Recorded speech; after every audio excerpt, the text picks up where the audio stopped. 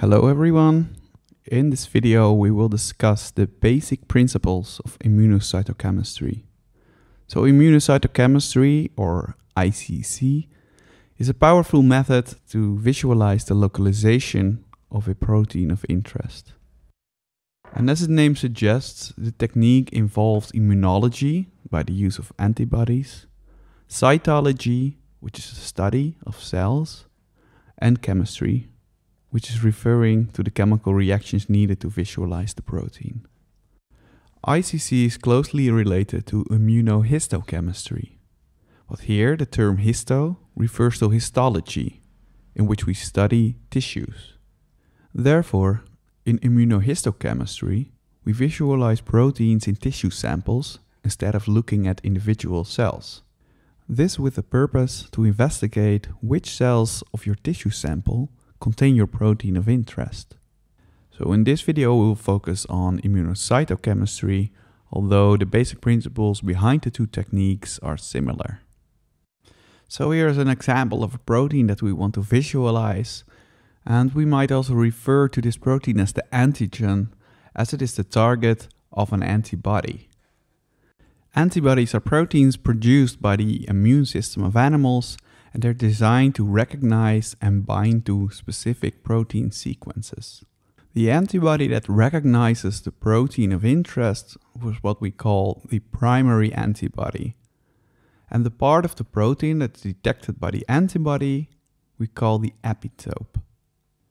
Next, a different antibody, the secondary antibody, is designed to recognize and bind to the primary antibody. Furthermore, the secondary antibody is modified in such a way that we can visualize it. So in practice, this means that it's conjugated to a fluorescent dye molecule or a fluorescent protein, for example. As the fluorescence that we observe comes from the secondary antibody, which is only bound to our protein of interest via the primary antibody, we call this indirect detection. Indirect detection of a target protein can also be achieved by the conjugation of an enzyme to a secondary antibody. The enzymatic conversion of a substrate then can lead to tissue or cell coloring. We also refer to this method as indirect colorimetric detection. As a third option, we can also tag the primary antibody with a fluorescent molecule, leading to direct detection of the antigen. This method is, however, less sensitive and also often more expensive than indirect detection methods.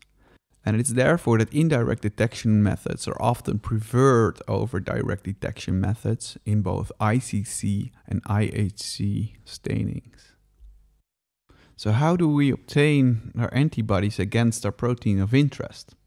Well, we take a small part of our protein, usually around 10 to 20 amino acids long, and we inject this into an animal, in this case a rabbit.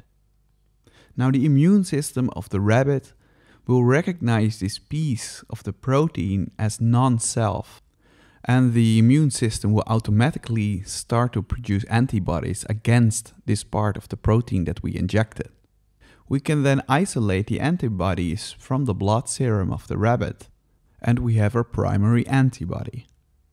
Now, to create secondary antibodies recognizing our primary antibodies, we take part of the Fc region of the primary antibody and inject this into another animal, a goat, for example.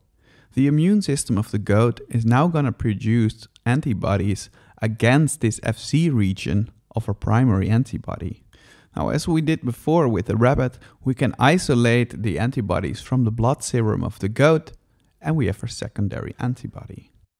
The secondary antibody is then taken to a lab and conjugated to a fluorescent molecule. So here we have the tools to detect our protein of interest. The cool thing about this indirect detection method is that we can reuse our secondary antibody, and we do not have to design them over and over and over again for each experiment. And this has to do with the high level of conservation in the Fc region of antibodies. So when we inject another protein in another rabbit, This rabbit is again going to produce antibodies against a protein of interest.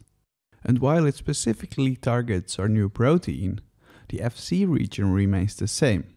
And therefore we can reuse the secondary antibody of our previous experiment, but now detect and localize our new protein. So now we have our antibodies ready and we can discuss the basic steps of the protocol. This is not the full protocol, there are some additional steps in between, but these are the basics that are being taken and it will make you understand the method. So we start off with cultured cells, for example in a plate like this. The first thing we do is fixate the cells. And with fixation we terminate all biological processes within the cell by creating covalent bonds between proteins, something we call cross-linking. So we basically take a snapshot of the cells and in the same time we preserve them. Next we permeabilize the cells by adding a detergent. This will make the membranes more permeable and things from the outside more easy to enter the cells. Something we need to get our antibodies inside the cell. After permeabilization, we can add our primary antibody. The primary antibody will get inside the cell and will bind to our protein of interest. Next, we add our secondary antibody.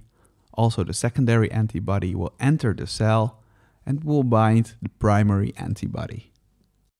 Finally, it's time to get our treated cells from the plate and mount them to a microscope slide and make them ready for imaging. We often add some anti-fading mounting media to the slide to preserve the fluorescent molecules of our sample, and we can keep it for longer time. And finally, happy as you are, we can go to the fluorescent microscope and observe the localization of our protein.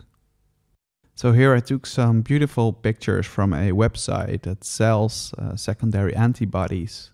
So what we see in the bigger picture on the left is a secondary antibody conjugated to a green fluorescent label. And as it happens more often in fluorescent microscopy, it is accompanied by other dyes that help you to navigate through the cell.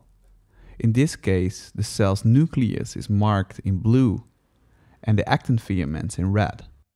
We can nicely see that the protein of interest here is located in structures surrounding the nucleus, but is not going inside. So with this, I hope I gave you enough information to understand the basic principles of immunocytochemistry. There's a lot more detailed information available on the production of antibodies, the conjugation to fluorophores, and detailed protocols of ICC procedure. You can find it on both YouTube and Google, so check out these sites if you want to know more about them.